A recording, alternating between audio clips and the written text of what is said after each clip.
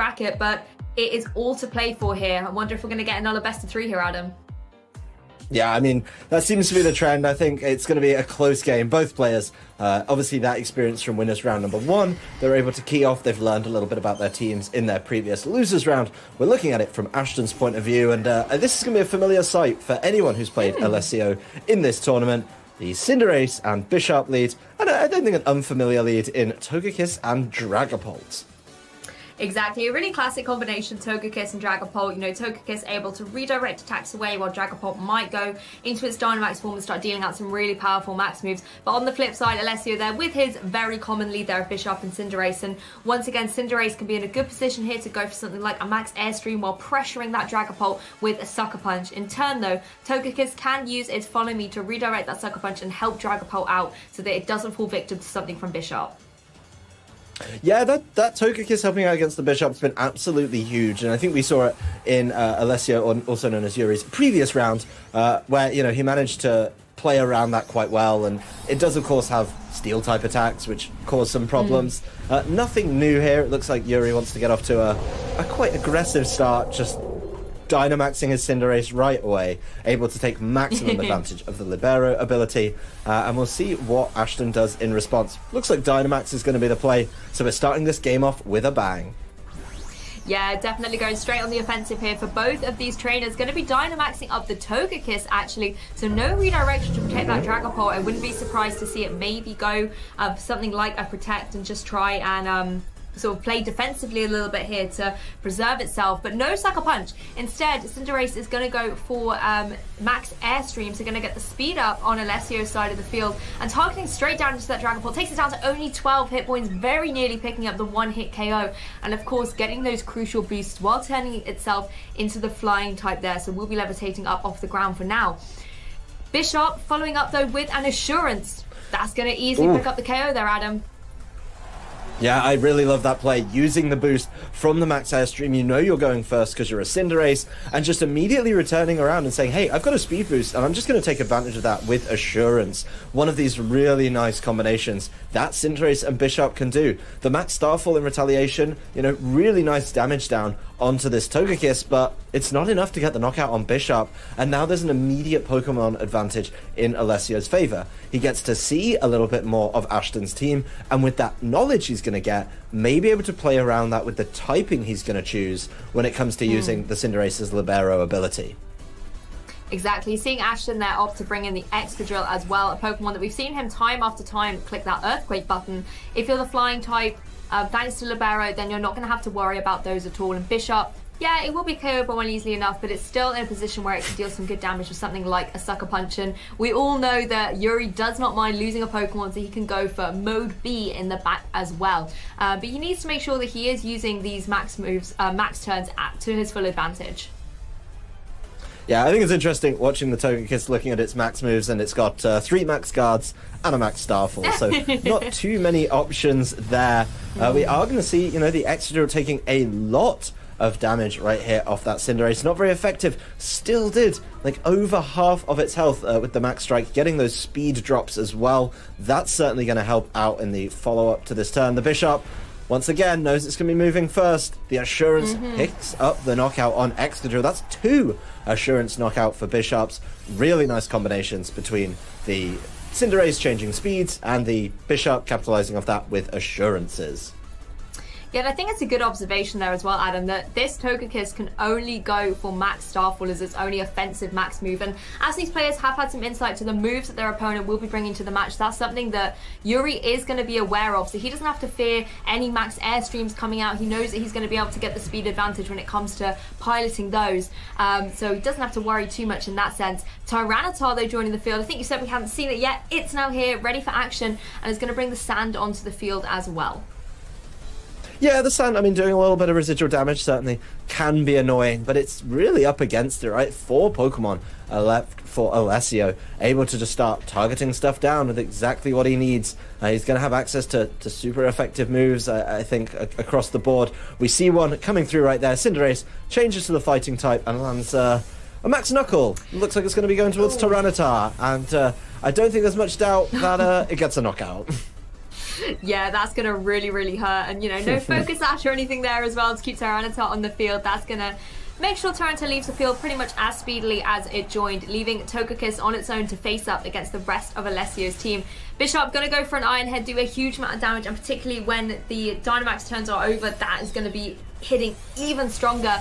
Max Starfall going into the Cinderace, so Ashton is able to pick up a KO against Alessio here, but he's got 2 Pokemon in the back, and as we saw from the Iron Head as well, once it goes back to its normal form, Togekiss will not be able to withstand another one of those attacks. So really good offensive play here from Alessio, able to use his Libero turns really well to make sure that his typings are at optimum advantage to be able to pick up clean KOs. And I think as well, Ashton Dynamaxing his Togekiss may not have been the best idea when you consider how limited it is with the max moves it can choose. Well, I think that turn is exactly what he wanted, maybe a turn earlier. The Max Starfall towards the Cinderace, after it goes to the Fighting type with Libero, probably what he was looking for before. Of course, he then decided to Max Strike and Assurance instead, and that caused some problems. A lot being asked of the Togekiss right now. Dazzling Gleam, don't forget the Togekiss has lost some speed as well to the earlier Max Strike, and that Max Airstream from turn 1 is still in play. Yeah, so a lot being asked right now of this Togekiss. It looks like, you know, a really confident start from Alessio, able to put Ashton on the back foot. Does get to bring his Primarina in, which, yeah, Togekiss really doesn't have an answer to, if we're honest. Yeah, Ashton just using all the time there possible as thinking time more than anything. Think how he's going to adjust going into this game too. Bishop there clearly picks up the KO with an Iron Head, and Yuri gets a very quick advantage in this set. So really, again, we keep saying this in the losers bracket, there's so much to play for. You really can't afford another loss. You're out of the competition, and Yuri is doing everything he can at the moment to stay in. But Ashton, he's got so much versatility on that team. It's very solid, very consistent, and he's got a few different modes that he could bring against what Yuri has been using in terms of it's a very standard lead to predict from him. So maybe there's a different lead that Ashton could bring out for game 2. Yeah, and I think what Ashton's going to have to look for in game number 2 is a way to play and control the speed a little bit better. It definitely felt like that was something that Yuri was able to capitalize off and was always in charge, right? Being able to get the boost from, you know, the Max Airstream turn 1, then he got the Assurance knockout. Then in turn 2, he got the boost, or he got the drop rather, which, you know, works out kind of the same way from the Max Strike. And then he got the Assurance knockout. And that's something that Ashton can't let happen in game number 2 if he wants to stay in the tournament. He's either got to keep up or shut it down, but he's got to do something about it. You can't let the Bishop land Assurance after Assurance.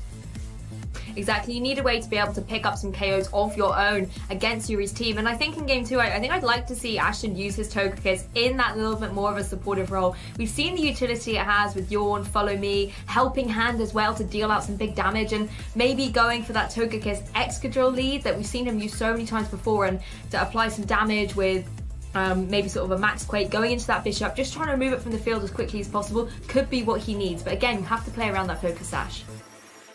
Yeah, and I see why here. Obviously, Dynamax is the Togekiss. He needs it to take hits. He wants it to take Iron Heads and, you know, potential Max Flares from the Cinderace.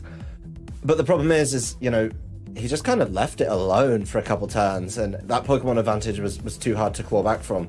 I think Dynamaxing something else on the team could be more valuable. You know, obviously you can only max Starfall, which didn't even get the knockout on Bishop, which is something he really needed to do. And I think now he knows that. He's limit tested that, and he goes, all right, can't get the knockout there. Let's switch it up a little bit. You know, it doesn't have Max Airstream available on the Togekiss, which, you know, in previous kind of tournaments we've seen that. And being able to fall behind that pace, yeah, the Dynamax has to go somewhere else in game number 2. Exactly. Well, armed with these new calculations on the damage output, I wonder in game 2 if there are going to be dramatic changes to the lead and the full Pokemon setup. So it'll be interesting to see that in action as soon as the players lead out with those Pokemon, whether the game state will change. And I wonder if Yuri's going to bring Cinderace and Bishop again. Well, we're about to find out, and the answer is a resounding yes. Interestingly, though, Bishop this time gets a Defiant boost, which is something we've not seen Alessio's Bishop get that many times. The Incineroar came in and just handed that boost right on over. That means the Dragapult's going to struggle to attack for fear of just being sucker punched. Yeah, this is certainly a risky lead here from Ashton, but it can potentially have high reward. You can go for something like the Fake Out, or go straight on the offensive, go for something like the Flare Blitz into that Bishop and try to move it as quickly as possible. But again, like you've said, that Dragapult is sitting in a really dangerous position. If it's not able to attack and maybe get up a max airstream of his own, then Cinderace is going to be free to go for that and once again get the speed on Yuri's side. And that's exactly what he did in game 1 to enable him to start sweeping through Ashton's team. No switches straight away, but Dynamax coming out from Yuri. Yep, I mean, Yuri's got to go for it. I think he's got to get damage down as quickly as Alessio did to him in game number 1. I do like the fact that, you know, Ashton has Fake Out, but it comes at such a high cost, having to give that Defiant boost over to Bishop. That could potentially hurt him, or, you know, if Ashton can capitalize on it, put him in a great position. We see the double Dynamax once again on turn 1, but this time the more offensive Dragapult getting the Dynamax on Ashton's side, and I like that a whole lot more for this game. Yeah, I like that, particularly if maybe the Dragapult wants to go for something, if it's supported by the Fake Out and then it can go for some really big offensive pressure into that Cinderace or go for the max airstream, that can put it in a really good position. Of course, it can also go for something like the max guard in the following turn while Incineroar is able to clean up against that Bishop. But the Fake Out does go straight into the Bishop, breaking that Focus Sash as Cinderace goes for that max airstream, getting the speed straight away onto Alessio's side of the field, wanting to make sure that that is set up for itself and Bishop going into that next turn, targeting into the Dragapult and doing a really decent chunk of damage. With these Dynamax Pokemon, every single hit point counts. You want to try and whittle away at them as best as you can. Dragapult gonna retaliate with his own max airstream, kind of forced to do this to stop Alessio from getting the advantage constantly, but again can deal a little bit of damage back in return. But thanks to Libero making the the flying type on that side of the field as well, it's going to reduce the damage output. But I like that, and I think that's something, you know, we talked about between the games, that, hey, you know, Ashton was behind the pace in that speed control. Being able to access his own max airstream very much keeps him in the game and able to do exactly what he needs to do. He now has an interesting decision to make, though, is how does he work around the Bishop? He managed to buy a turn with the Fake Out, and there was really nothing that, you know, Alessio could do about that. He had to take the Fake Out, and the Fake Out had to go there. We haven't seen the Bishop Dynamaxing at all. Now he's just got to make sure he can take a Sucker Punch if that's what's coming through. And whatever Cinderace decides to follow up with this turn, I think could be very important in how the game plays out as Bishop just protects itself. Yeah, just to protect that straight away from the Bishop. No protect though from that Dragapult. Max Airstream going into that Incineroar, doing over 50%. So again, boosting up the speed on Alessio's side of the field. And unless Ashton matches that with a Max Airstream of his own, then Yuri is going to have the advantage going forward. But it is indeed going to be the match. So I think that's quite sensible here from Ashton. Just chipping away at this Cinderace. I think potentially the third Max move there, if it goes into that slot as well, will be able to pick up the KO. And Incineroar now is unfortunately going to be unable to KO that Bishop thanks to the Protect, which I think is quite wise. It allows Bishop to now pressure that Dragapult going into this next turn again. Yeah, and I think what was happening there is, you know, it looks weird to leave the Bishop, but I think what, you know, Yuri was expecting from Ashton was Dragapult to max guard on that turn, and then he'd be able to pick up the knockout. He's not done that. The Bishop kind of protected, yeah, it kept itself around, but it missed that opportunity to grab the big knockout. So he's just got to make that call and Sucker Punch at the right time. You know, obviously, Sucker Punch is a little bit telegraphed on Bishop. It's no surprise that it has it, and it's going to be doing so much damage after the Defiant boost, but he's just so kind of cautious about using it and failing it. Ooh, goes for the Sucker Punch on this occasion. Doesn't actually manage to pick up the KO. Dragapult able to hang on and actually gets the weakness policy boost as well. I mean, that turned looked like the opportune moment to go for that max guard, but Ashton did not go for it.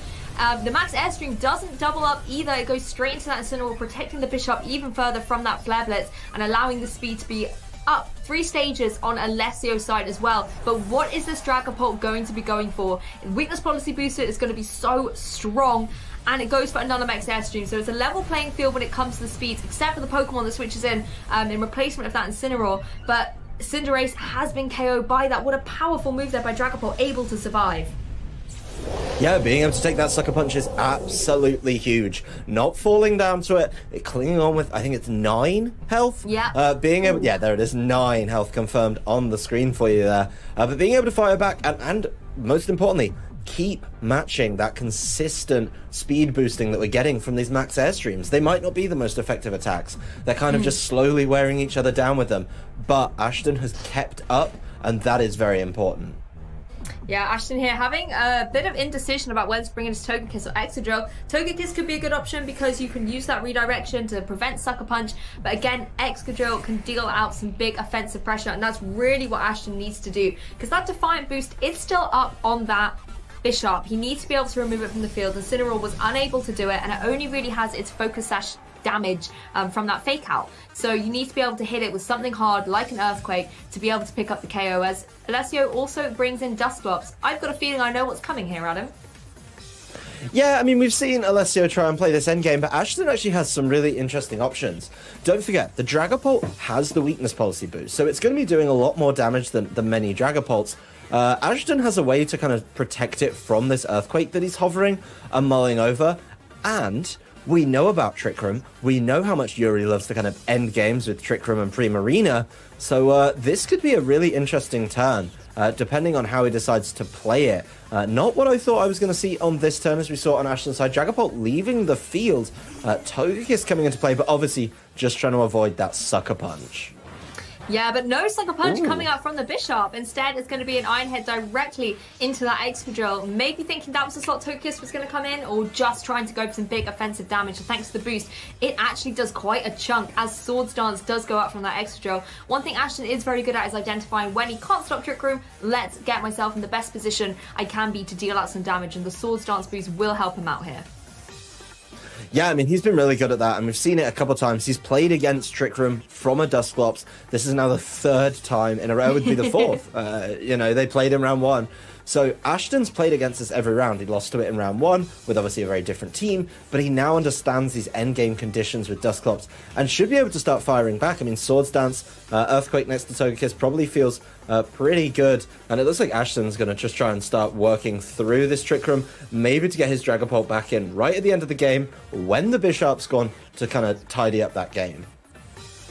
Yeah, Dusclops here, going to start chipping away at the Togekiss by going for a Night Stage, removing 50 HP, as Togekiss goes for Yawn, so going to start trying to shut down that Dusclops. Of course, all those max airstream boosts affecting that Bishop greatly is going to be moving last in this scenario, meaning it's going to have to take this Earthquake from the Excadrill. It's a nice clean KO, but look at the bulkiness of that Dusclops. It's able to hang on and just puts itself into a really great position going forward. The only thing is, of course, Yuri can no longer switch it out. It's going to be going to sleep. Yeah, I mean, now it's down to the last two. It's going to be going to sleep, and these Yawn plays could become really troublesome. This Primarina can't Dynamax, so its damage output is a little bit limited here. You know, and if this Excadrill can maybe, you know, buy a turn or two, let the Primarina go to sleep, you know, that could be really, really nasty for something like Alessio's team, which is just relying on these two. This Togekiss is going to be difficult to knock out. Let's, you know, make no bones about it. It's not the easiest Pokemon to take down, even without Dynamaxing. And these Yawns could really ruin that endgame that Alessio loves to set up. I really like this play here by Ashton, going for the Protect. It stops the Dusclops from going anything like a Will-O-Wisp or Nightshade into it, just keeps it on the field, allowing Dusclops to go to sleep, so it doesn't have to worry about that. Primarina going for a Moonblast, which is doubled up into that Togekiss that had to first take the Nightshade, but it's able to hang on. Its special attack, though, is, however, dropped. That's going to really go against its Dazzling Gleams, its only offensive move. But I really think the secret here for Togekiss is to be going for these Yawns, like you said there, Adam. Dusclops takes a nap, and Primarina will be doing the same on the next turn. Yeah, and I love that. You know, such a good call by Yuri to say, you know what, I know that you're going to double in, you know, to this, but I think I can take it and go to sleep. You know, he tries to get the knockout on Togekiss, knows that the Extra is going to protect. Falling short, though, could be very problematic as we come to the end of the game. Ashton knows he has to kind of wait another turn for the Primarina to fall asleep. Putting his Dragapult in play, you know, does have options to kind of hide and avoid maybe a little bit of damage coming out. But this turn, that's a double knockout. That Hyper Voice just able to wrap up both knockouts on Togekiss and Dragapult. So everything relies on Excadrill versus two sleeping Pokemon in Trick Room. Yeah, Ashton's playing a slightly dangerous game here because, I mean, I really like the way he switched it and preserved that extra drill for one more time, because extra drill is going to be the key to winning this game. It's the one that can really deal the big offensive pressure. So by burning an Alessio and a Trick Room, by bringing in that Dragapult, means extra drill's back in play, but he needs that Dusclops to stay asleep. If Dusclops is able to wake up, it doesn't, manages to stay asleep, so extra drill is going to be free to go for some damage. Primarina has to sleep in this particular turn as it goes for that Earthquake. So going to deal a chunk of damage to both these Pokemon. It doesn't have the Swords Dance boost though, so it's not going to be able to deal as much as it would like, but Trick Room is now over. Yeah, he's going to need, I think, 2 more turns. He can afford maybe the Dusclops waking up now, but not the Primarina. It's going to be a lot of damage. 1 more will do it. We'll see the sleep. Oh, Primarina's Berry coming into play could make this dicey. Yeah, it certainly could, and it's going to be interesting to see which Pokemon maybe stay awake. Primarina's still taking a nap, and so is Dusclops. That is exactly what Ashton needs to be seeing. He needs to be starting to whittle away through these Pokemon. We know this Earthquake will pick up the KO against Dusclops, but I do wonder if that Berry might affect the Primarina. Yeah, it's going to be close. This is going to decide if we go to a game 3 or not. Earthquake landing on both, obviously, and there it is. The double knockout. Ashton Cox ties up the set 1-1. And yeah, loser's bracket doesn't disappoint. Best of 3s every single time, Lou. Yeah, I mean, that was really intense there from Ashton. Like, it was not a set win condition for him there at all. He needed the Pokemon to stay asleep, and he needed Excadrill to survive till Trick Room was, you know, null and void. And that's where switching in that Dragapult, I think, was a really amazing turn for him. Sacked it off, burnt a turn, brought in the Excadrill, and just had to keep his fingers crossed that the Pokemon stayed asleep, and they did. So, amazing play there from Ashton to be able to really identify his win condition and also be able to go for it so successfully. Yeah, I mean, it's a risky one, right? It's put both of them to sleep, hope they stay asleep long enough that I can deal the requisite damage to get the knockouts, and win the game. If the Primarina wakes up, you know, first turn after its required turn of sleep, then it's over. If Dusclops wakes up and starts to Will-O-Wisp, that kind of buys him a lot of time. But as you mentioned, Ashton knew what he had to do. The only way he could win that match was by both of them being asleep. He played around it perfectly, said, you know what, I'll get the yawns down. It was very frustrating that it took a turn for them to come into play, and that Primarina picked up that double knockout. But hey, he put himself in the winning position, the only way he could win. Things went his way and things stayed asleep, and he ties up this set, bringing us to game 3 once again. We're going the distance. No one wants to get knocked out in this bracket.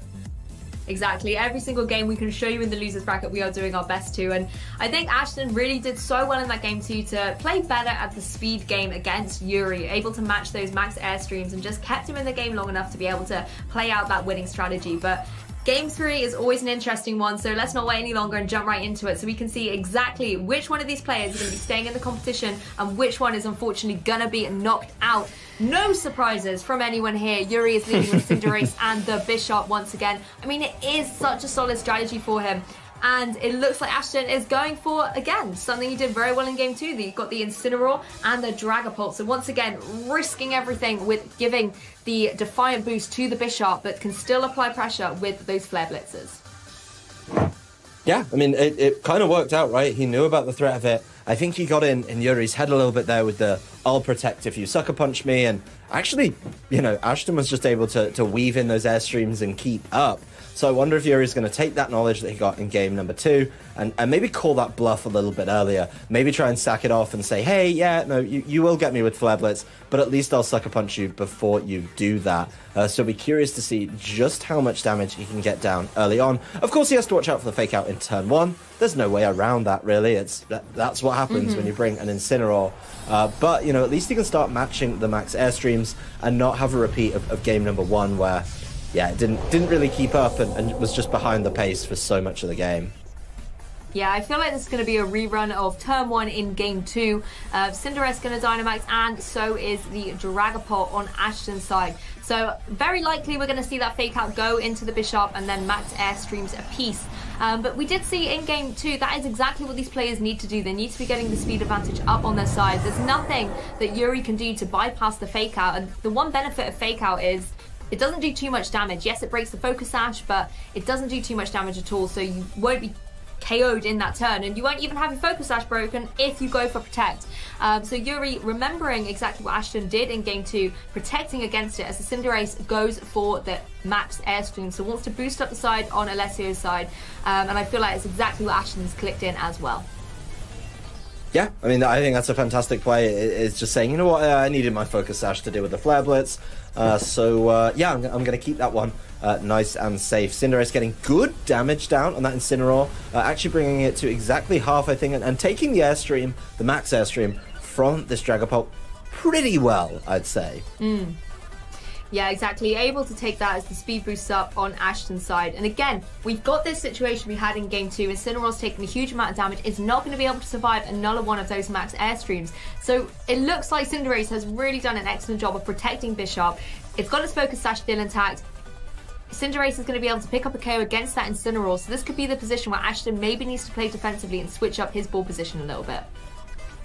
Yeah, we'll see Ashton definitely taking his time on this one, mulling over exactly what he wants to do, how he wants to play out this turn. It looks like we're going to get some changes, but he's definitely looking like he's a little bit scared of falling behind on those turns. He also has to be wary, of course, of changing the stats. I mean, Max Airstream is going to boost his speed, and that's not going to interact with the Defiant on Bisharp, which is certainly an interesting mind game to play. Cinderace knows what it needs to do. It needs to keep the Max Airstream pressure up, throwing that towards the Togekiss here. Yeah, Togekiss able to take that much better than the Incineroar would, and I think it's a very interesting observation there on him that he needs to make sure, if you're Ashton, that you're targeting the right Pokemon with these Max Airstreams, so you're not giving the Bishop an extra Defiant boost, but the Max Airstream is indeed going into that slot there. I think as well, the other interesting thing with the Incineroar is you want to switch it out there so it doesn't get KO'd, but you're scared to switch it back in because you don't want to give another Defiant boost to the Bishop. But Togekiss switching in there, unfortunately, going to leave the field before it's able to do anything as Alessio has doubled up into that slot. So really great play there by Alessio, just making sure that if there was a switch there, he's able to pick up the KO, and if not, that Iron Head would have redirected into the Dragapult for some good damage. Yeah, that's a fantastic turn, just saying, hey, I think you're going to get Incineroar off the field. I think, you know, the turn one wasn't great for it, so I'm going to call it, you know. And even if you bought in Excadrill there, that was still going to lose its Focus Sash to something like the, you know, the Iron Head and take a lot of damage. It is really tough now. He's got Excadrill and Incineroar. Does he want to give another Defiant boost over? Looks like the answer might be yes, but now those Sucker Punches, I think, are confirmed knockouts on this Dragapult. So they're going to be powerful. He's going to have... Yeah, he's going to have to protect around another Fake Out. I understand that. But, you know, we could just exchange Max Airstreams again. Exactly. I wouldn't be surprised to see Max Airstream coming out again just to try and keep the playing field level. Incineroar very likely to go for the Fake Out into that Bishop, but we know that it can just protect, and then Ashton still isn't really any far forward than he would be on that turn. Just a masterful play there by Yuri, just making sure to double up into that slot. Ashton now doesn't have his redirectional Pokemon as well for later in the game, and he won't be able to go for that strategy with the Yawn that he did in Game 2. So it really does limit Ashton to how he's going to be able to play out this endgame, and while Yuri is able to apply a lot of the offensive pressure, it forces Ashton on the back foot to make loads of different switches. So the pressure's on him here to be able to work around this Sucker Punch. Yep. And also, I think what's interesting about the damage outputs is that Dragapult's not getting the same type of attack bonus from, you know, of course, it's Max Airstreams. Cinderace changing it up, saying, you know what, I don't want to deal with these speed boosts anymore. I'm going to kind of let you get a little bit ahead. Landing a Max Knuckle on Incineroar, and hey, that's a knockout. That's no real doubt there. Yeah, again, a really great call there by Yuri, because if the Incineroar stays in, goes for Fake Out, you pick up the KO anyway. If it switches for maybe the Excadrill or Tyranitar in the back, it's going to be able to pick up the KO. So really great call there. Doesn't really need the Max Airstreams. Cinderace will be KO, but most likely Yuri does have that Primarina and Dusclops in the back, so Max Airstream's really not going to matter for him going forward. He just wants to get those KOs so that he can start sealing up the game, and with Cinderace being KO'd now, it gives him the perfect opportunity to bring that Dusclops back into play.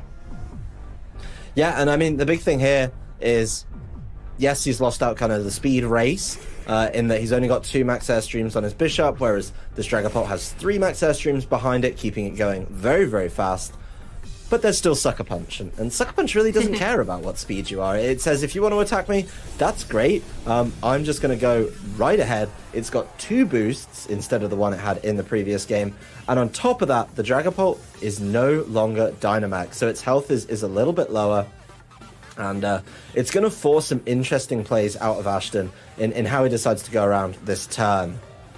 Yeah, going for Dragon Dance here is really sensible. The status move means it would not be affected by Sucker Punch if that's what Alessio had gone for, but I did not see a Sucker Punch. Instead, it's going to be the Iron Head going into the Excadrill. Huge amount of damage there for a not very effective move. And it also gets the flinch, allowing Dusclops to set up the Trick Room. I mean, Excadrill really was the only Pokemon there that could deal with that Bisharp, maybe going for something like an Earthquake, just to try and remove it from play. But Dusclops setting up the Trick Room. We know what's going to happen here going forward, Adam. Yeah, I mean, the Trick Room's set up. He's locking himself into Sucker Punch, so he doesn't have to worry about speed. And, yeah, I mean, that Dragapult can't do anything. That flinch is absolutely huge because it meant the Bisharp is still in play. Excadrill doesn't have enough to take the Nightshade. And Alessio, Yuri Boschetto, keeping his run going in the losers bracket. Some really good plays in